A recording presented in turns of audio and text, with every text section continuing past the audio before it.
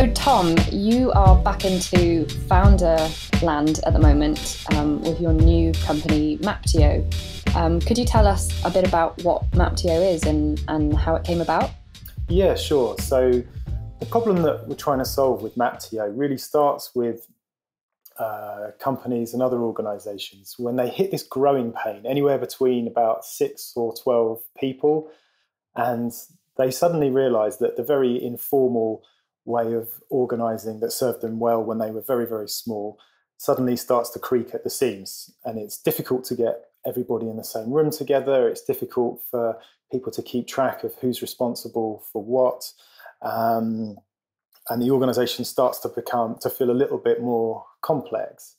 And unless people know otherwise, that's the point where it's really easy for an organization to sleepwalk into becoming a management bureaucracy, because someone will say, well, clearly we need managers and we need some departments and we need to create some silos. And that can certainly help to create more control inside the organization. But I'm sure listeners of this podcast will be very well aware of some of the downsides of management hierarchy. So the question is if you're not going to do the traditional management hierarchy thing, what's the alternative? And people often look at some of the inspiring examples out there, like some of the examples in Fred Laloux's book, Reinventing Organizations.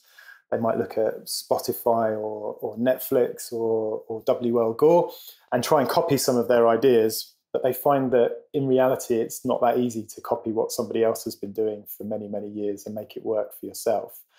And into that mix, you've got these new organizational operating systems like Holacracy, which provide a really good alternative to management hierarchies. But then what we're starting to see more and more is people just find them overbearing with too many rules. It's complicated in a different way, and they get a bit stuck. So the idea behind Maptio is to focus on not so much the organization, but focus on what's the creative idea that all of this organization stuff is trying to realize. So starting off by drawing a circle and saying this represents the overall vision of the initiative. And then within that, there are some smaller circles that represent some smaller ideas that contribute to the big vision. And building up what we call an initiative map to just get clear on how the big vision breaks down into its smaller parts and who's responsible for what along the way. It has a few more features which we can talk about in a bit, but that's the core idea, to help people find a way of organizing without traditional management hierarchy, but without the overbearing rules of something like Holacracy, by focusing on mapping the creative initiative that's underneath it all. I know you've worked a lot with self-managing organizations and in your kind of consultancy work, and as previously as a founder of your own company as well. What were some of the frustrations and some of the pitfalls that you experienced or witnessed that inspired Maptio? So one of them is a phenomenon that I call creative entropy. And this is something that you see all the time if you look at very self-managed, very autonomous companies where there's lots of freedom for people to start new initiatives, do new things. And what often happens is that these companies very naturally attract creative, self-starting people. It's a good environment for people like that to be. And it's very easy for those people to start new projects and initiatives inside the company. And what you start to see over time is that the company gets more and more bloated as more people start more initiatives. But at the same time, it's a lot harder to shut down an initiative just because it maybe pushes the boundary of the organization a little bit wider. It's harder to say to someone to stop doing something than it is to get support to start something. So it means that over a period of time, things start to get really diluted and watered down. And that's this entropy effect, that they start doing more and more different things. And then there can be a fallout from that. The organization can become very unclear, very unfocused. People don't really know what the whole represents anymore. And it can cause frustration to whoever it was who started this thing in the first place when they see that the purpose isn't actually being realized. And when you have a problem at that kind of level, everyone feels its effects. You feel the energy starting to drain out of it. So that's kind of one key problem. And now that you're a founder yourself, are you sort of eating your own dog food with Maptio? Like, how are you making decisions about how you work and how you interact with people, such that you kind of avoid things like creative entropy and so on?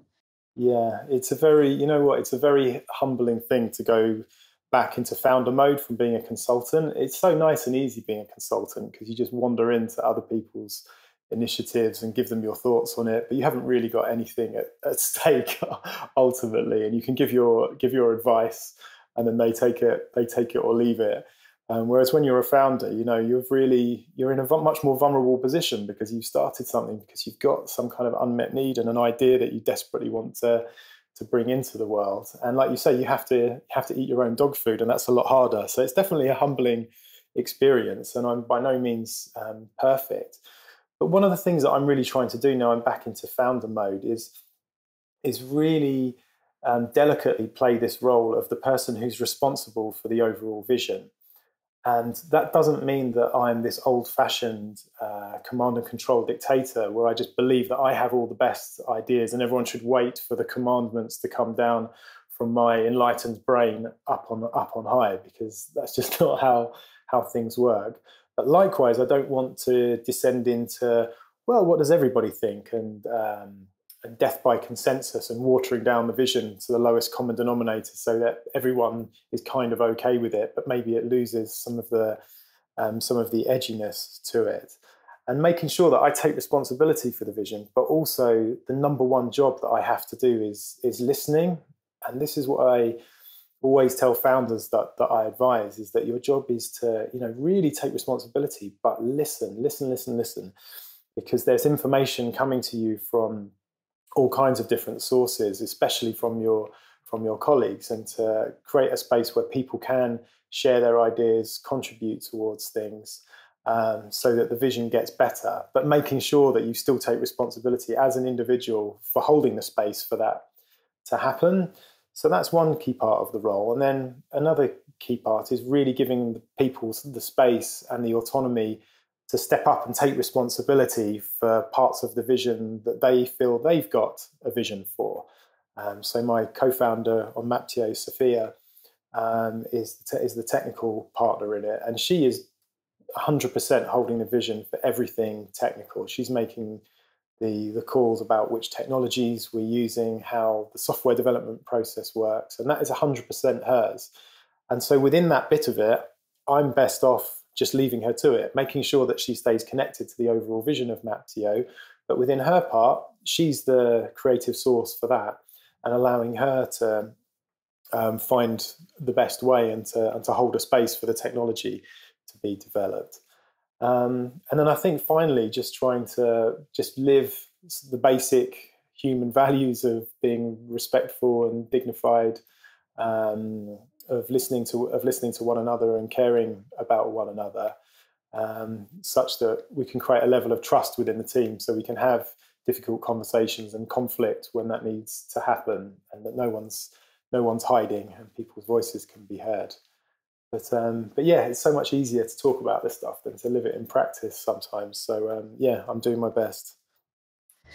And I know that because you sort of touch on you mentioned the word source, and I know this is something that you've blogged about a lot, and I think it's something that people, you know, fans of Frederick Laloux's Reinventing Organizations and fans of Thiel seem to have an allergy sometimes to this idea that someone is the source for something, that someone has a vision, and that other people are kind of in service of helping that people realize, helping that person realize their vision. Mm. How do you see that kind of paradox? And what would you say to people who kind of get a bit scared about that idea and think, well, hang on a minute, that sounds an awful lot like hierarchy and the things that we're trying to move away from?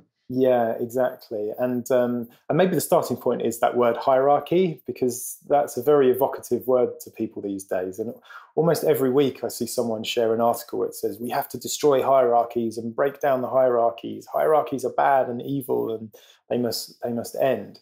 But what people need to understand is that a hierarchy is just a pattern. It's just a naturally occurring pattern that you see in nature. You look at a tree, and that's a hierarchical pattern of a trunk and then branches and twigs and leaves. So there's nothing to be afraid of inherently about hierarchies. People are naturally wary of them because we've seen hierarchies really being abused. So we see very toxic management hierarchies of bosses behaving in ways that really dehumanize people. But the important thing is not to throw the baby out with the bathwater. The problem is not the hierarchy, the problem is the behavior that's going on. And so I find the most useful way to use the hierarchical pattern is to think of, as we're doing in Maptio, to think of the hierarchy of a big overall idea breaking down into ever smaller ideas. That's still a hierarchical pattern. But the important thing is that at every point in that hierarchy, starting right from the root node of it, there is an individual. There's one person who has a connection to that part of the vision that's unlike anybody else. And I know that lots of people will recoil from that idea, probably because it still reminds them of this old-fashioned command and control. But it's really important to make the distinction that this is not about power over people. This is a creative form of authority. So it's authority as in authorship. It's a creative role. And yeah, in a dialogue with Fred Laloux that I had, he said that he sees it, I think you mentioned the word actually, he sees it as an allergy almost that some people have about thinking that anybody has a special role. And actually there is a great power and a leveling up almost to be okay with that idea again. So it's okay to accept that somebody is the author of a particular vision or a part of a vision, and for whoever that author is to really step into that role and take responsibility for their vision, and for other people to try and connect to it, in a loving and empathic way, and understand what is it that you're trying to create and what's the need that you have that's driving you. And then when people can do that, you can work with hierarchy quite comfortably. We actually managed to get a little footnote in the second edition of Reinventing Organizations about this, about the role of the CEO or the founder in self-managing companies, that their role is certainly about facilitating a process of coming up with the vision, but it is more than that. It's accepting responsibility for the whole. And that involves a lot of listening, but it does involve authority, and that's not a thing to be afraid of. It seems like, there are tools like, Maptio is a tool, for example, that helps bring clarity, I think, to who is doing what and what the vision is for each initiative and the kind of organization as a whole. But you've mentioned also a lot of words, like you've mentioned the importance of listening as a founder or a CEO, and you've mentioned words like caring, empathetic, loving even. So it seems like there's something about soft skills as well, and something about your way of being that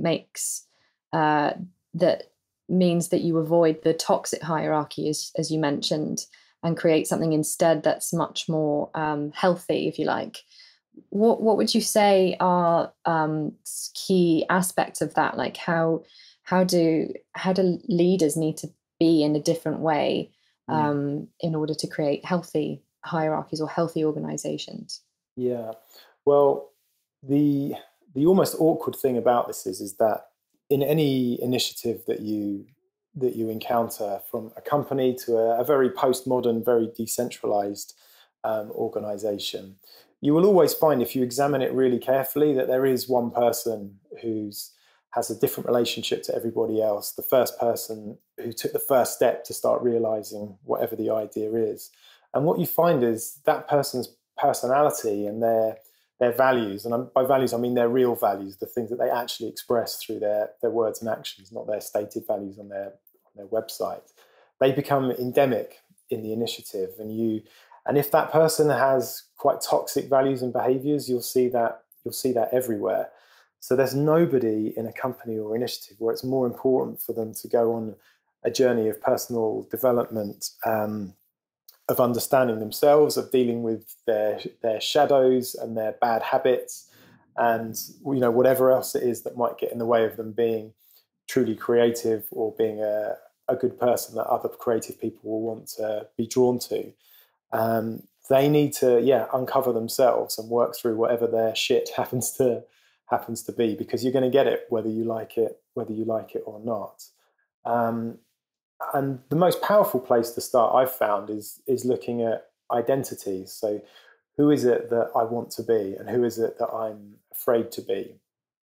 And you often find that people carry stories, often from their past, and it usually comes from childhood. Philip Larkin was right that it's our mum and dad that fucks us up. But uncovering, what is the story that I tell about myself? Who do I want to be, and who am I afraid to be? And exploring those stories and coming to terms with who you really are. That's, I've found, the most powerful place to start. And for you, what have been some of the practices or personal development, courses or sources of inspiration that have moved you forward in your journey of personal development and discovering what kind of person and leader you want to be? Yeah, sure. So I could give you three, actually, and I would also heavily caveat this with, I'm a work in progress. I don't sit here saying I'm the finished article and I've got this all worked out, And if I did believe I was, then that would probably be proof that I really wasn't. But three things that are helping me on my journey. Number one, and I see this as almost the foundation to everything, is mindfulness. And mindfulness is becoming very popular and buzzy right now. And I've been lucky enough to work with some really great teachers in recent years. But learning to be in the present moment, learning about your attention, learning about judgment, thinking really deeply about just the interconnected nature of reality is so powerful, and for me, absolutely foundational to becoming a better person. And I think I'm probably 2% along in my journey in that, but that 2% already has been quite transformative for me. And so I'd recommend people just get started with mindfulness, and it's easy to get into. Most people have heard of the Headspace app for a phone, and that's a really popular way of starting. And that will get you into it, and that's the most foundational thing, I think. And then I'd say number two is learning about empathy and how empathy really works. And most people have a general idea of what empathy is. They know it's something to do with understanding how other people feel or standing in their shoes. But the big breakthrough for me came when I learned about nonviolent communication, which is a specific way of thinking about empathy. And this idea that empathy is not just about your feelings or somebody else's feelings and connecting to that, but it's also connecting to your needs. So what's underneath that feeling? So if somebody is feeling angry, actually what's underneath that might be an unmet need for safety or an unmet need for respect. And so working with needs, I think, again, is incredibly powerful and incredibly important. And it's a question I love to ask all the time. Just say, what do you need? Let's talk about our needs. And that helps us to connect to one another. I also really recommend Brené Brown's work on this. She did that very popular TED Talk, I think one of the most popular of all time TED Talks. So hopefully lots of people have already watched it, about the power of vulnerability. That's incredibly powerful as well. And then the third piece is learning about identity, which we touched on earlier, and specifically looking at the relationship between identity and money. Because often this is where problems in our life show up, because how many people listening have ever felt guilty, frustrated, jealous, or even sick when money has somehow entered the picture? I would guess everybody. But money in itself doesn't have the power to do those things to us. It's the story that we project onto money that has that power. And actually, the stories we project onto money, that money is security, for example. If you see someone who says money is security, what you will find is someone who wants to be secure and is maybe afraid to be insecure. And that's the thing that they need to work on, to be able to feel secure as they are, with and without money, and to be okay with being insecure as well. And so learning about identity, using money as a fun and interesting way into it as well has been transformative. So yeah, those three things have given me a good grounding, and and the plan is to deepen those. It's, like I say, a work in progress. So mindfulness, empathy, and kind of exploring needs in particular, and identity, and looking at money as a lens through which to explore that. Yeah, exactly. I think one of the things I really like about Maptio and about your work and your approach to things that I've been following, and you and I have been talking about for a few years now, is there's something about your approach that makes work more human again. And I think one of the things that challenges me about holocracy is that Brian Robertson has even said, it's you take the people out of the work, and you're just, even in meetings, sometimes you might start referring to each other by your role names instead of your actual names. And I didn't know that. Yeah, and that for me, I had a real response to that, where I thought, well, no, I think work needs to be more human, not less human. So I like the fact that Maptio, that it's about mapping. Initiative mapping is about you use people's names, and you talk about you kind of start to tell the story of that idea and where it came from and what that person's need is and what help they need and things like that. And there's something very adult to adult and I don't know, evolved without sounding a bit pretentious about having those kind of transparent conversations. Yeah, I mean, I really agree. Gosh, didn't realise Holacracy was quite that bad. I mean, I know I'm not its biggest fan, although I do have a lot of respect for the people at Holacracy and the people using it. But yeah, I think what happens is people get very caught up in thinking about organizations, like the organization is the important thing. And people talk about what is the purpose of the organization, and even take it to the extreme of saying that the organization it's like it's its own, an entity in and of itself. It's got its own soul and a purpose and a destiny of its own. And the job of the people is to steward this thing, to go in whatever direction it wants to go. But what often happens in reality is that really people just project their own needs, their own ideas onto the organization. So someone say, I really think that where this organization wants to go is over here. Whereas what they're really saying is what I'm personally really energized to do is go over here. And I think it's much more useful for people to not get lost in thinking about organizations, but instead start by looking inwardly and saying, what do I really need? And to be as truthful and honest about that. And as best they can to try and unpick what's a true present creative need for them, or what's some story from their past that they're still serving. I talk to founders all the time where they're not really in the present thinking about what they want to create. They're actually serving a story about being accepted by their parents that goes all the way back to their childhood. But first of all, looking inwardly, getting clear on what they need. But then it's about connection.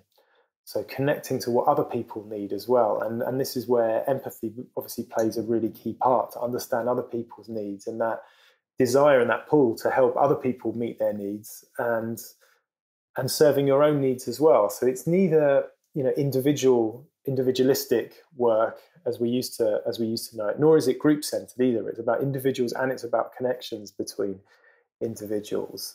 And when you do that, I think actually work becomes a lot more straightforward. You don't get into so much confusing talk about the organization or it being about roles and formal processes. You can just get back down to basic conversations about saying, what do you need and how can I help you with that? It's actually much simpler and much more human and much more natural. So I try to bring that philosophy into my own work as much as I can, and that's what's at the heart of the Maptio product as well. Yeah, I think you mentioned simplicity, and I think that's another really key.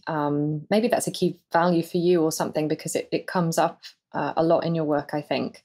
And there's something about I think Josta Block had a great quote about when you make it really simple and you give everyone all the information they need, it's easy to take responsibility. Yeah, that's really true. And responsibility is another really key word. And I had a real aha moment when a colleague said to me once, said, "Oh, responsibility is only something that can be taken. It's not something that can be given." And there's a really big difference between the two. And if you think someone's responsible for something because you think you've given them responsibility for it, there's a good chance they won't be responsible and that thing might not actually happen. But it's very different when somebody says, no, I've got this. It meets a need for me to do this. I've got an idea of how I'm going to do it and I'm up for it. And that's taking responsibility. And then you find that that thing does actually happen. And when people connect in that way, so they make sure that people are only working on things that meet a need for them, and they make sure that if they're helping somebody else to do something, that they know what that person's need is, you find that the need for formal organization is greatly reduced. And my suspicion is that perhaps part of the reason why many people find things like holacracy very overbearing and that there are just way too many rules is it's almost working against this very natural way of working and just asking people what they need, because it's almost lost up in the clouds thinking about the organization and how best do I serve the organization, when you think, well, what even are we talking about when we talk about the organization? So I tend to just prefer a mental model where I just think about the organization just as like it's just a story. It's not a thing that really exists. But actually the thing to keep coming back to is individuals and their needs, but then connecting to individuals, to other individuals as well. And then just providing help where it's needed and asking for help where you need help. And work just flows a lot more simply like that, I think. To come back to that responsibility point, because it's something that comes up a lot when I'm speaking to people in organizations who are experimenting with self-management and other ways of organizing, is a common frustration, particularly with founders, where they say to me, I've tried to, create a flat organization and everything, but I'm really struggling with people taking responsibility. Like some people just don't seem to want to take responsibility.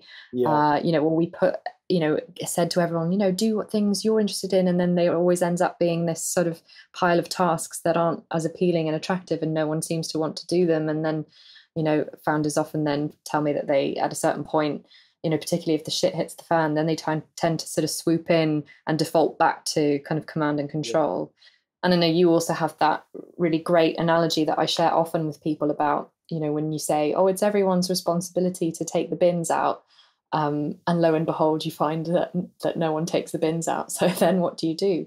So how do you, what's the, in your experience, how do you create a culture, or what do you do as a leader in particular to create that sense of responsibility? Because as you said, you can't give responsibility, it has to be taken. But how do you do that?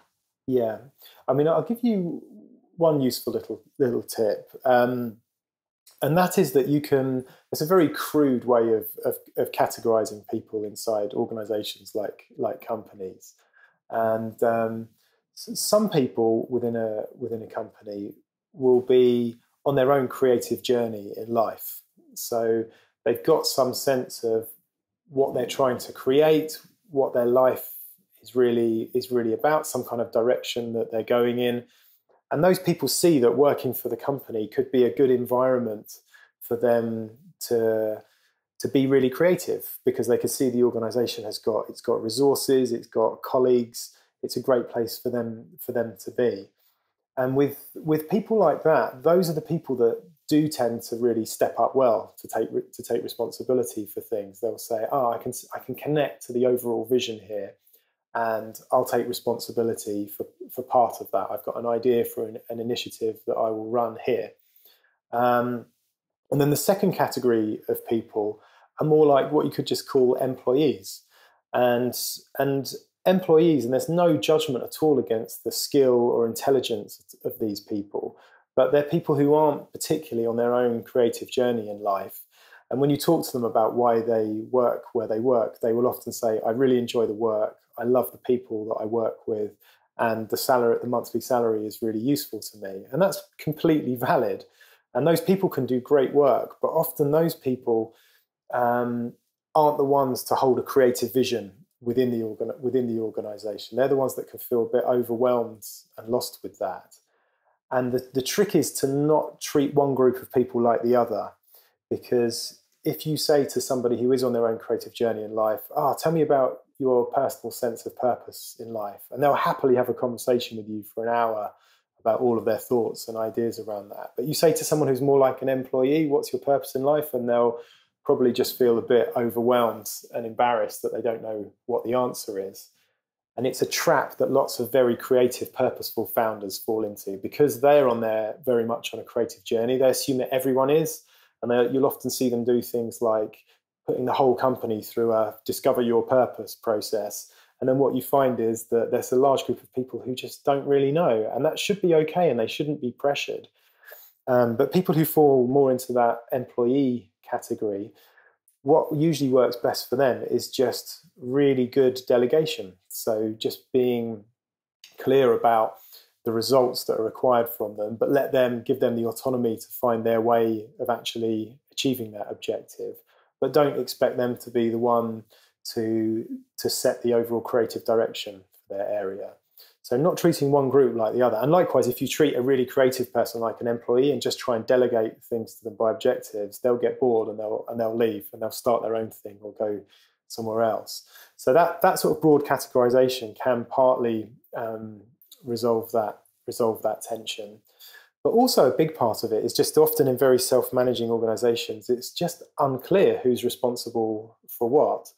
And that's one of the real needs we're trying to meet with Maptio, is that you have a map of all of these concentric circles that show the smaller ideas that contributed to the bigger ideas. And then you look for the natural author of each of those. And what we've been finding through companies that are using this is just by having that clarity and seeing people's name against everything, people already start to take more responsibility just because it's in the map. So through no formal accountability or organizational mechanism, but just by having the clarity, people take more responsibility.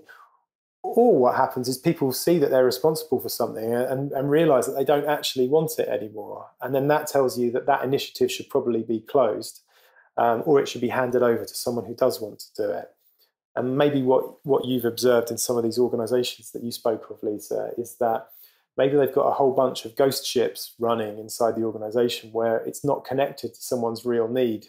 They're kind of ideas that sounded okay, but not things that people have really wanted to commit to and take responsibility for. And so probably a lot of those initiatives just need to be killed to free up the time and resources for more worthwhile things. Yeah, it sort of strikes me as it's almost like a coaching mindset. Like, in the beginning of a coaching conversation, it's always really important to establish what the goal of the conversation is. And that's a bit like what you're talking about by establishing what people need, and if it meets a need for them to be working on a particular initiative or in a particular organization. So it's really like a much more adult to adult taking responsibility for your situation kind of way of thinking about work in a way. Yeah, exactly. And there's another really simple exercise you can do, which I used to enjoy doing with colleagues in my last company, where you just get them to make a list of everything that they're working on, everything that they're doing, and put it into two columns: stuff that is energizing them and stuff that's de-energizing them, or stuff that feels like they're paddling upstream or stuff that feels like they're paddling downstream. And that's a very easy exercise for people to perform. They know immediately which things fit into which column. And then when you look at the stuff that's de-energizing to people, you've then got a list of all of the things where they'll be underperforming, they'll be behind schedule, things aren't happening, or where you start to feel there's more of a need for kind of formal accountability practices to just get them to just deliver on that thing. Whereas you'll find the thing is that in the energizing column will just naturally be happening of their own accord because they're energized by it. But the mistake so many companies make is they just think we need more systems and processes to make people more accountable for things that they don't really want to do. And actually, they're approaching it from the wrong end. Whereas if they get people doing things that are more energizing to them, and things that fit into that de-energizing column get passed off to someone else, or you just accept that it's not happening anyway, so why don't we just remove it from your list and absolve you of the guilt that you're feeling every day by not doing it properly, and then free your headspace up for something else. And that's a much more productive way to work, I think. Yeah, and I think it's a myth in self-organizing companies as well sometimes that because you're self-managing or self-organizing, it means that everyone has to do everything, particularly if you're, like a Mm. small team or small startup. And I've heard lots of stories of people who've discovered that, oh, actually, that person is a developer and they're really not interested in governance and, Yeah, the vision and strategy of the company. They love coding and they want to just do that. Or, assuming that everyone has to do everything. And uh, it's kind of like that the polarities, right? It's either like, command and control, you're told exactly what you have to do and you just have to do it, like it or lump it, yeah, or everyone does everything. But actually, there's so many different alternatives in the middle as well. And I think it starts with having an honest conversation about, well, what are you energized by? yeah. And if there's, things that need to be done in the organization that someone or no one's energized by, then you have a conversation about that and you decide what to do, but you do it in a transparent way. Yeah, I mean, I 100% agree with all of that. And there are so many people, great people working inside organizations where they keep getting pushed when they don't need to be pushed. They're doing absolutely fantastic work.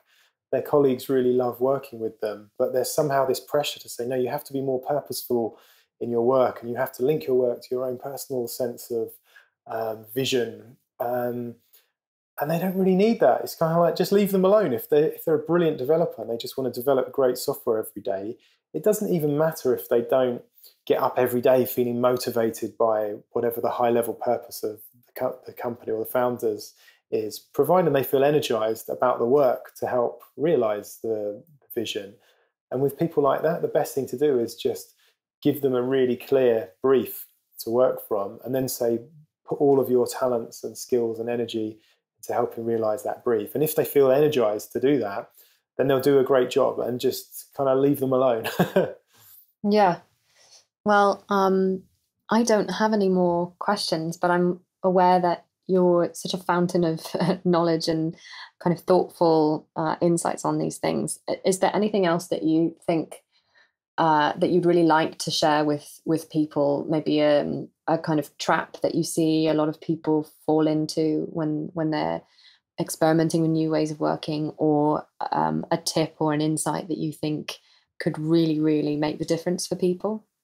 Yeah, I mean, to sum up everything that we've spoken to, I really sort of channel my colleague Charlie Davis around this. Is to start with needs. It's the needs conversation, and so don't start by thinking about the organisation. Start by looking inwardly and saying, what do I really need? Start by asking people around you, what is it that they really need, and try and get down to the real, authentic truth of that. And if that's the thing that you're working from, is meeting your own needs and collaborating with other people to help them meet their needs and finding the common ground, then that's the starting point for everything else. Um, so that would probably be my parting shot.